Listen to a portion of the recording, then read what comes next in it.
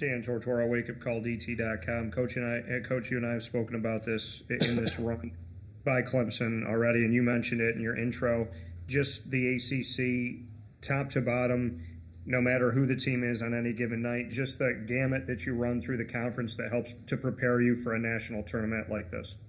Yeah, I just, I've said this. I've been in the league 14 years, so I've seen a lot, and I'm, coached against a bunch of Hall of Fame coaches and coached in the league when we had 3 #1 seeds, and I just knew that this year's league was much better than it was getting credit for, and we easily had 7 or 8 teams that were NCAA tournament worthy in terms of talent, and a couple teams had some injuries early. We had a lot of young teams in our league that, November and December were figuring themselves out, but by the time they got to the conference, they were, beating some of the better teams in our league, us included.